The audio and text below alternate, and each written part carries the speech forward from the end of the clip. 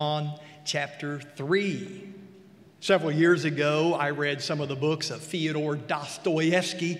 That's a hard Russian name to pronounce, Dostoevsky. He was a Russian novelist, and most of Dostoevsky's works are great by almost any standard. But the one that remains uppermost in my mind is Crime and Punishment. Anybody ever heard of Crime and Punishment? It's the story of a young student in Russia who commits a serious crime, and his name is Raskolnikov. Raskolnikov, it's hard to say, isn't it? He was poor and he needs money, therefore he murders an elderly pawnbroker who he argues to himself is of use to no one and whose life doesn't really matter. And as a result of his crime, Raskolnikov is launched upon what he thinks is just going to be this great, prosperous life, all this money. And yet in the novel, there is this relentless outworking of judgment for Raskolnikov's act. Punishment follows crime.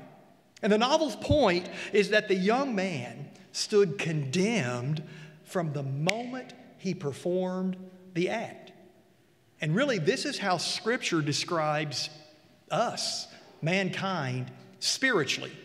We don't stand on neutral ground because we have already made our choice. We have already chosen our own way. We have already committed the crime of rebellion against our Maker. As Isaiah writes, we all, like sheep, have gone astray, each of us to our own way. Paul declares in Romans, there is no one righteous, not even one. There's no one who understands, no one who seeks God. Now, we might not like that, we might not agree with that, but it doesn't really matter because these things are true because they're true from God's perspective.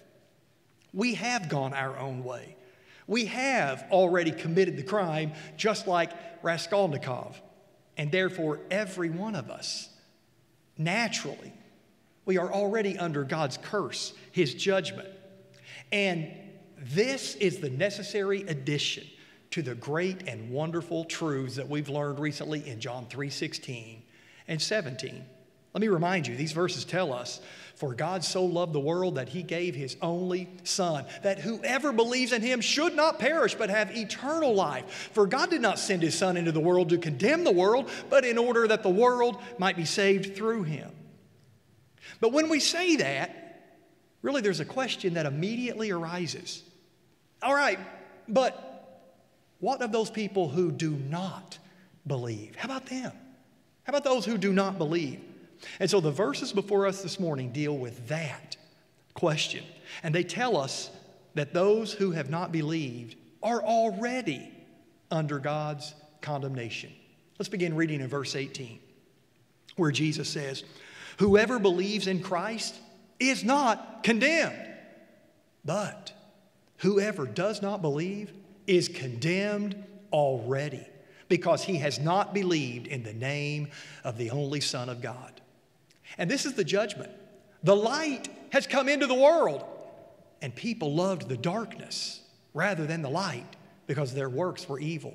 For everyone who does wicked things hates the light and does not come to the light lest his works should be exposed. But whoever does what is true comes to the light, so that it may be clearly seen that his works have been carried out in God. And so these are Jesus' concluding comments to his conversation with Nicodemus that we've looked at a lot here in John 3. They are incredibly eye-opening for us today. I think they provide the backdrop for what we see happening in American society just right now before our very eyes. I think they help us see why the cultural elites in our country and now just normal people are racing as fast as possible to turn America upside down. Why there is such a rush to overthrow the values and the traditions that have held our society together for generations. And so I think Jesus' comments reveal 4 truths about light and darkness that all people, saved or not, need to hear. And the first truth is that in our essential moral lives prior to the gospel, we all live in darkness. We all live in darkness. Referring to himself, Jesus said, the light has come into the world. And that harkens back to the prologue of this very gospel where John said of Jesus Christ, the light shines in the darkness. Darkness already reigned. The world, spiritually speaking, lives in darkness. The world functions in darkness. That just means people grope and people stumble over stuff in life. People are living their lives just by feel. I remember showing up for class one day when I was in school, and my teacher looked like he had run into a brick wall. In fact, he had run into a brick wall. See, he had arrived early for school before the janitors had turned on the hallway lights. There's no windows in the school. It's kind of weird. And so just walking confidently down the dark hallway, he thought he knew the way through the open door. Well, he did not know the way. And I mean, he slammed right into the brick wall. His face was so bashed up you can't believe. And really, that's a picture of all of us prior to hearing the gospel. Because in our essential moral, spiritual lives, we live in the dark. We navigate life in the dark. We make crucial decisions about our lives. I mean, who to marry, what risks to take, who to trust, what to do or not to do with our bodies, all in the dark. And then we make eternal decisions in the dark. And so it's not surprising what we see here that people get bashed up terribly by navigating their lives in the dark. Well, that brings us quickly to the second truth about light and darkness. The appearance of light forces a crisis of choice on every person. A crisis of choice. Do you believe or do you not believe in Jesus Christ? And that ultimate question forces a crisis of choice on you, on everybody. Verse 18, Christ says, whoever believes in Christ is not condemned, but whoever does not believe is condemned already. Condemned already. There's that first truth again. Apart from Christ, we all live in darkness. But once the light entered the darkness, every single human being is presented with a crisis of choice because light forces a choice, belief or unbelief. No one's in a position of neutrality. Apart from Christ, everyone already lives in darkness. Everyone's already making their own decision about their life. You know, agnostics. Agnostics famously say, look, I can't know whether God exists. You can't know. How can any of us know which religion is right or if any of them are right? And that sounds so tolerant to our modern ears. That is just dark unbelief because everyone apart from Christ has already made their choice. No one can plead ignorance. No one can say on Judgment Day, wait a minute, hold everything, God. I didn't know. I didn't know about the possibility of salvation. I never even heard really of Jesus Christ. I never got to make the choice. No. No one misses the light. No one in the dark misses the light. The light has come into the world, John says in verse 18. The light, he wrote in chapter 1, shines in the darkness. No one in the darkness misses a light when it appears suddenly. I remember sitting on a lake shore in the Canadian wilderness on a very, very dark night. It was overcast, so the stars weren't even shining, just pitch black. And my friends and I assumed that we were the only ones, that we were totally alone on this lake that was 1,000,000 miles from anywhere. But suddenly, just like a light appeared just way off across that lake. It's a campfire. Impossible to miss, right? Pitch dark, and then there's that light. Impossible. And the light from that fire just stood out vividly against that vast darkness. No one in darkness misses a light when it appears suddenly. And no one will be able to offer up an excuse to their Maker on Judgment Day for their unbelief in Jesus Christ. The Bible makes this so clear, especially in a place such as Romans 1, where we read, for the wrath of God is revealed from heaven against all ungodliness and unrighteousness of men, who by their unrighteousness, do you get this, suppress the truth. They know.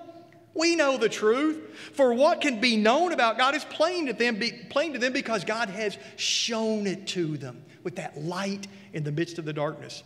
For God's invisible attributes, namely his eternal power and divine nature, have been clearly perceived ever since the creation of the world and the things that have been made. So they, all of us naturally, are what? Without excuse. Without excuse. It's another way of saying condemned already. As we read in verse 18, condemned already. And this brings us to the third truth about darkness and light. So we've seen, first of all, that all people live in darkness apart from the gospel. And then secondly, the coming of the light forces a crisis of choice upon every person. Well, the third truth that arises from Jesus' comments is this: tragically, in an astonishing act of self-destruction, multitudes refuse the light and embrace the darkness. Jesus said people love the darkness rather than the light because their works were evil. For everyone who does wicked things hates the light and does not come to the light lest his works should be exposed. And I really don't need to work very hard as a preacher to explain and illustrate this point, given the times of unprecedented change in which we live right now. I think Jesus provides here the explanation for what in the world is going on in America. How is it that we are putting to death time-honored virtues and traditions and embracing rapidly things that were unthinkable, it just seems, yesterday? By way of illustration, how and why has this particular statement come to be regarded as coherent and meaningful? This one: I am a woman trapped in a man's body. Not me, but it's funny, sometimes I'll say things like that, and a parent of a small child will come to me later and said, my child thought so not me. But how and why has that become, coherent and meaningful? My grandfather died in 1996. That's less than 30 years ago. And yet, I think if Grandpa I don't know if he ever heard that or not, by 1996, but if he ever heard that uttered in his presence, I have no doubt that he would have burst out laughing. He would have just thought that was a joke, or at least incoherent gibberish. And yet today, that's a sentence that many people in our society regard not only as meaningful, but so significant that to deny it or question it in some way is to reveal yourself as stupid, immoral, or subject to just irrational phobia. And those people who think that it's meaningful, listen, they're no longer just relegated to these and restricted to these elite college campuses. We're just talking about ordinary people who have little or no direct knowledge of queer theory, critical postmodern philosophies that are being taught in these places of higher learning. It's just normal people.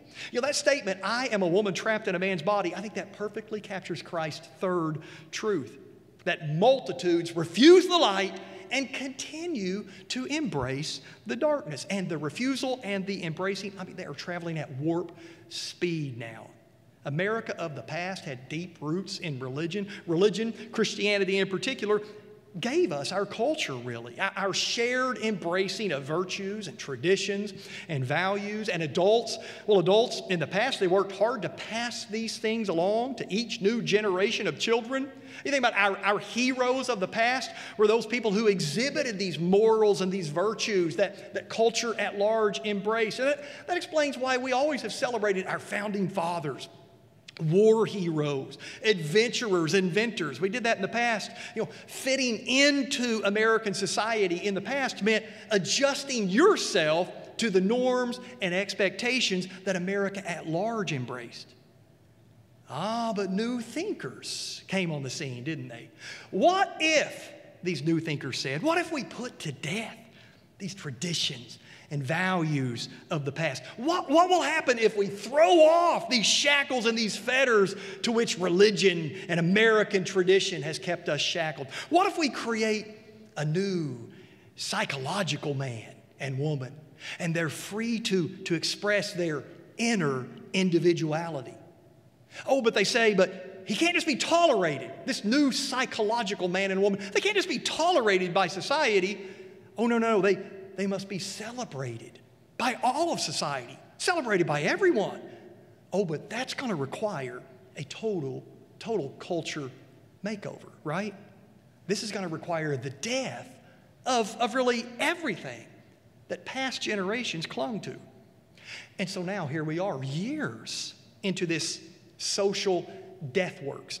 I'm using a term from Philip Reif, just did groundbreaking research into human society's death works. And we're now years into that. And so the new water that we're swimming in now, it's no longer new water in American society. This new society we live in, this is just the water we swim in for everybody. It's normal and natural. So my grandfather, He might not have gotten the comment, I'm a woman trapped in a man's body, but listen, today many Americans get that. And they don't just tolerate it, they celebrate it. And they look with suspicion at anyone who is stupid enough to have a phobia against it. Let me give 3 examples of these death works, just to kind of flesh out.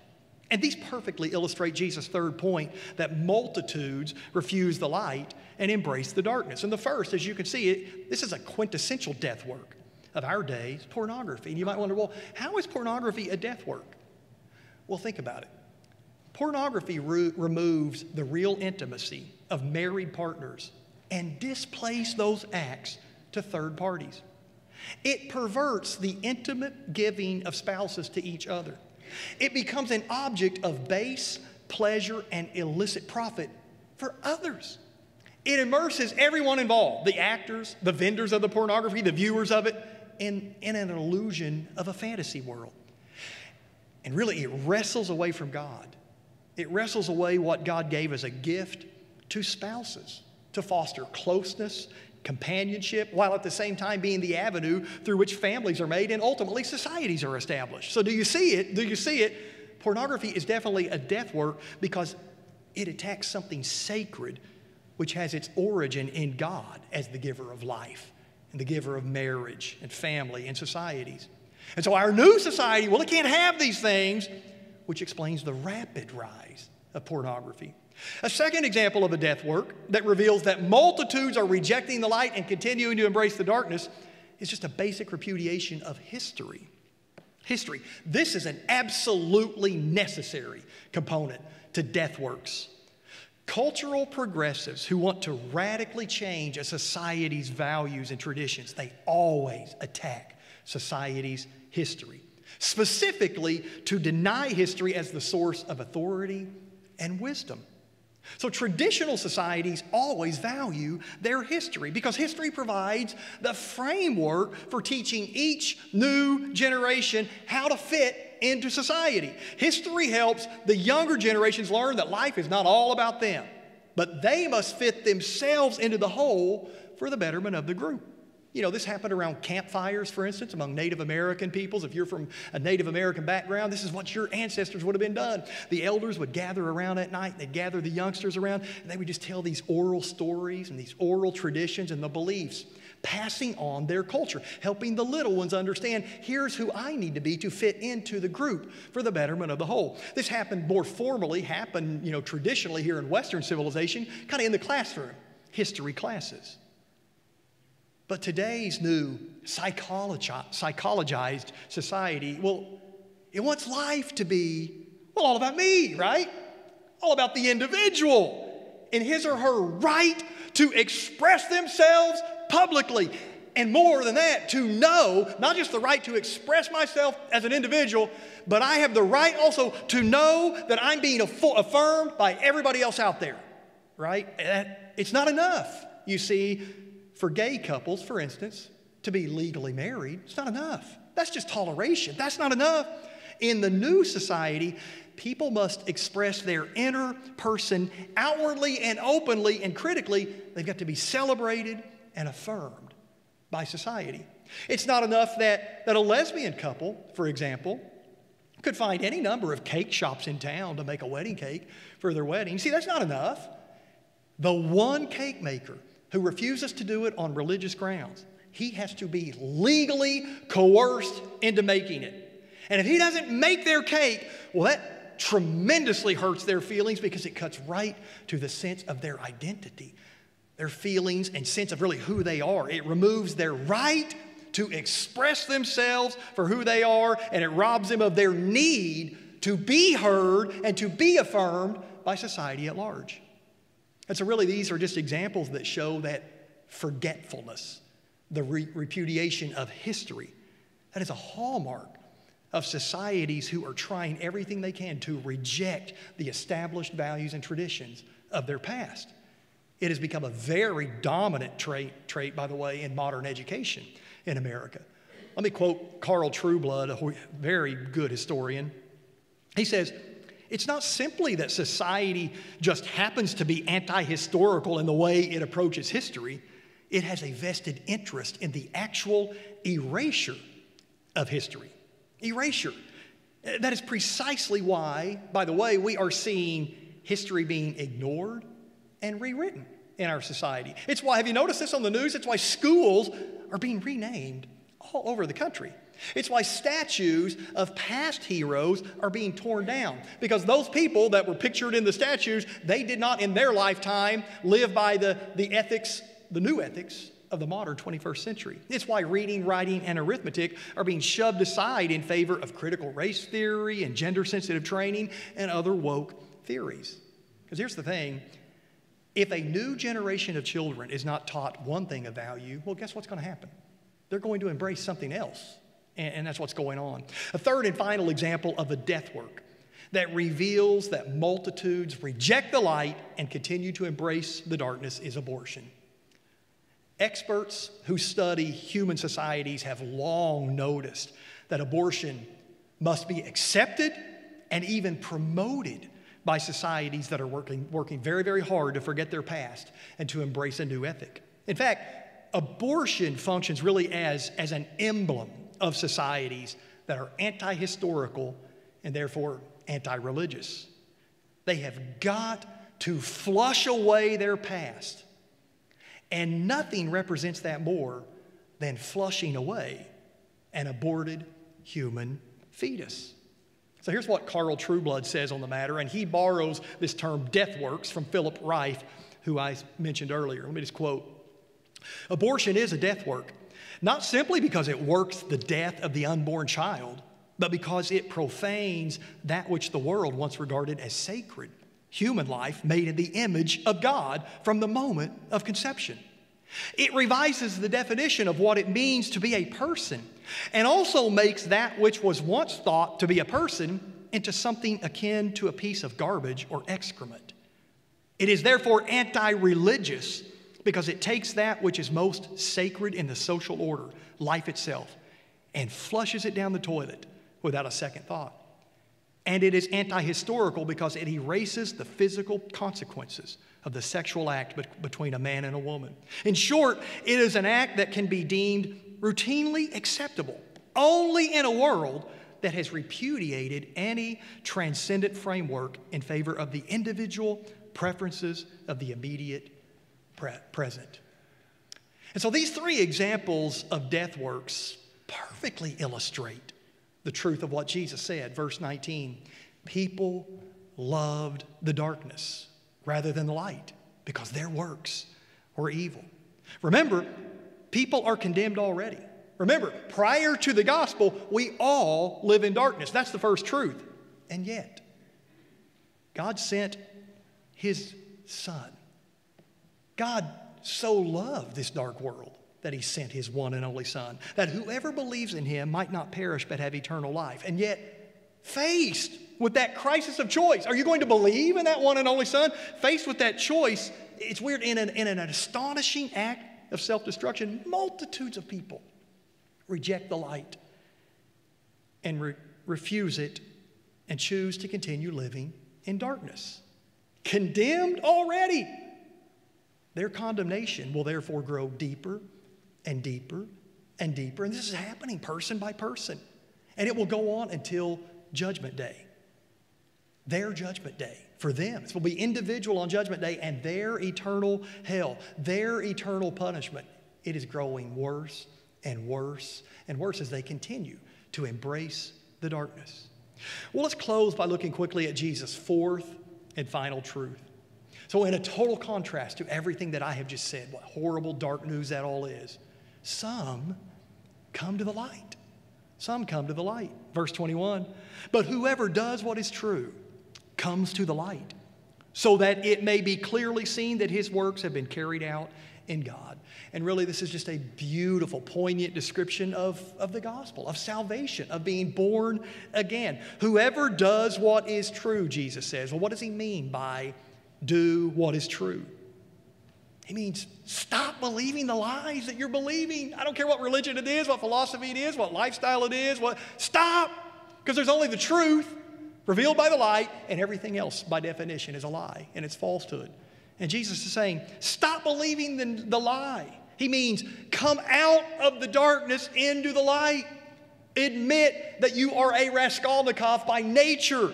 Confess that you are already condemned by your Maker because you already committed the crime. You and I are sinners in the hands of an angry God because He's holy and just and righteous, and we have to admit that.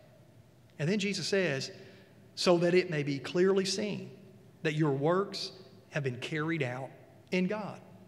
And this is interesting. It's a very brief reference to how these big Bible concepts, justification and sanctification, work together in the life of a believer. So sinners are justified by faith alone. But I want to tell you, it is not by a faith that is alone. James writes, faith without works is what? It's dead. So Christian living, what the Bible calls sanctification, it necessarily follows justification. Here's kind of the order. Guilt over your sin. Guilt, that you realize you're condemned. You realize you are a Raskolnikov. You know that you. Guilt drives you to grace. And then grace floods your heart with gratitude. You cannot even believe that God would save a wretch like you. And so guilt drives you to grace. Grace floods your heart with gratitude. And that leads then to just living your life in the light. Guilt, grace, gratitude. And so we live our Christian lives striving for good works that glorify God because we are so grateful that Christ our Savior did it all to make us right with God and to keep us right with God. You know, so I baptized young Canton Green last Sunday. Remember, wasn't that beautiful? I love it. Every time we get, hello, Canton. He looked at me, there you go, buddy. Just last Sunday we were up here. His little sister was asking me about baptism this morning, and she asked me, Canton, if you were scared. And I said, well, did you ask him? She said, no. And she asked me if I was scared up there. A little bit. I said, are you going to be scared when you get saved and baptized? She goes, yeah, I'm scared of it. Isn't that great? It's kind of scary. But I baptized Canton. So, Canton, you're 9, right, Canton? 9 years old. I mean, about 9. Anybody remember being 9? Canton's probably going to live another 70 or 80 years on this earth, isn't he? Long time. What is he going to do with all of those years? How is he, a born-again Christian, how's he going to live? Well, he's going to do exactly what Jesus said. To quote, he's going to live his life so that it may be clearly seen that his works have been carried out in God. Here's what that means. Canton is going to try his best to follow the Lord Jesus Christ. He loves Jesus.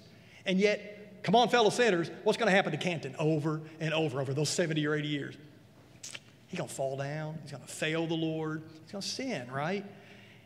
Each failure is going to remind Canton of why he needed a Savior to begin with. His need for the Lord Jesus Christ as his Savior never goes away, does it? In fact, I think the older I get, the more I understand about myself and sin and God, the more I realize how sweet and lovely our Savior is. And Canton's going to get that. And each time he remembers that great salvation, gratitude is going to refill his heart, and he is going to get right back up, forgiven, and just keep on following the Lord. That's what he's going to do. And he's going to begin to work works that show that they have been carried out in God, as Jesus said it, carried out in God. So his works don't justify him. His works don't make him right with God. We can't earn our salvation. We can't boast in it. It's all a gift.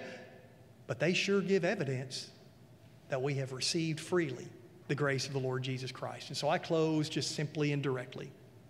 Are you still condemned? Are you still condemned? Are you being swept along in our new society that celebrates man and puts to death God? Having seen the light of the Lord Jesus Christ, are you going to continue to reject him and continue to embrace the darkness? Or will you come to the light so that you will not perish but have everlasting life? Would you please stand to your feet and bow your heads?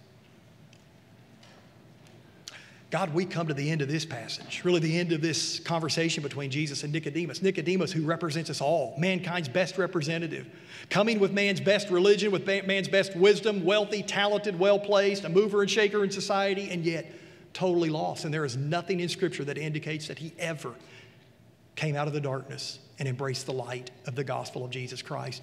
And we pray, God, that no one in this sanctuary would make that mistake this morning. And I pray that any and all of us who have been saved out of that and have been brought into the light, Lord, if we have turned our backs on you, and we've run and followed our own way. God, I pray that today would be the day that you bring us back. We rededicate ourselves to you. Come back and embrace the light of the gospel. We pray these things in Jesus' name. Amen.